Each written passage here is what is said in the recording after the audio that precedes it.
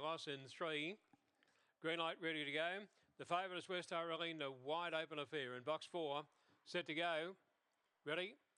Racing, slow to begin. There was Sir Champ out the back there with Eat My Dust, and away quickly Camulos took the lead, settling down now from West Arlene. Handy going up on the inside. There came Summer Lights towards the lead, moving up on the outside. Marlin Bar went to third, back to fourth. Then came Indy Fido.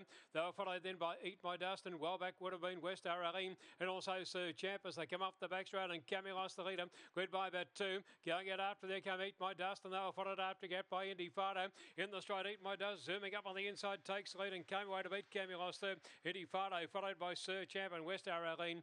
Last couple there, Mail and Bale, in company with Summer Lights, and the time was showing around 30 and 19. Placings after race number 3, and the winner here will be Eat My